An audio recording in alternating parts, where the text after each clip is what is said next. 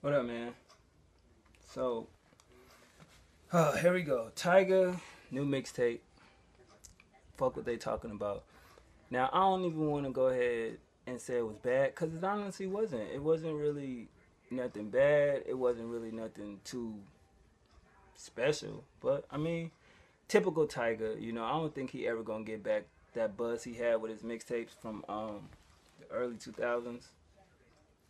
Or fuck it, might as well just say Black Dog 2, Well Done 2, and Bitch I'm the Shit. To me, those his best mixtapes, but I don't think he gonna get back to those days. So he released the project with 15 records on it, and of course, the one song everybody's talking about, Stimulated. Ooh, who give a fuck? How did y'all not see that coming? You know what I mean? Busting Out the Bag was cool. He kind of went in on that track. It took me like 5 times to listen to it to be like, all right, it's not that bad. I don't like the visual though. And what's good with his fucking his voice is getting raspier and deeper. It damn near don't even sound like itself. And then you got Glitter. You know what I mean? He spoke on a record deal. Kylie, of course, Money, etc.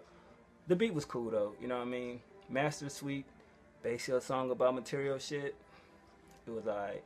Turbans, that shit was boring. I'm sorry. And he talked that gangster shit. Come on, Tyga, knock that shit off, bro. Then you got Death Row Chain. I'm guessing it's a metaphor. It goes right into the Tupac interview clip, which was dope. You know what I mean? I ain't had no problem with that. Rap Star, he talked about the critics, his lifestyle.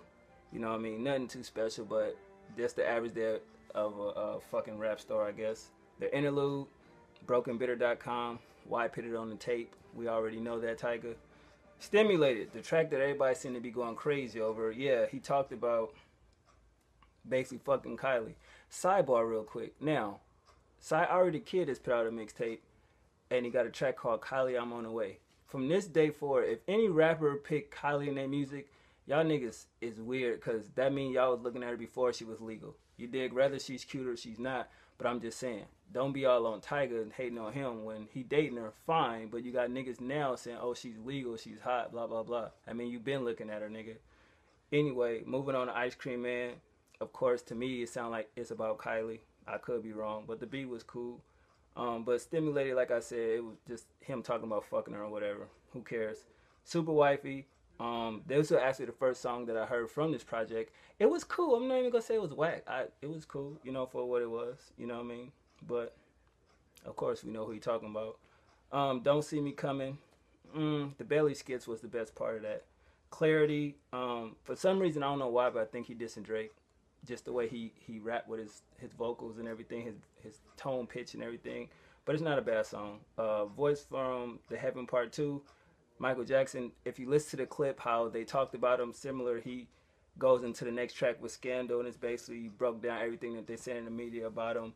The sample was cool, but I mean, I thought that was pretty, different. I think he should have picked the Death Row Chain after the voicemail from Pac, but I get how he did it. But overall, this shit was cool. I mean, 11 of the songs, not hating, not being biased, they was cool. You could listen to them, you know what I mean? It's at least a 6.5 out of 10. You know what I mean? The beats was fair. Same thing, 6.5 out of 10. Fuck what they talking about. Tyga, you know what I mean? If we can all get past the whole Kylie shit and dive back into the music, I think you will see that you still appreciate Tyga. I've seen a lot of comments and people still fuck with his music and everything. They don't really care about the personal shit. I think if people separate the personal lives from the artist, it'll still show you actually like the artist. I'm just saying. But that's just my review. Y'all let me know what y'all think about it. I'm out.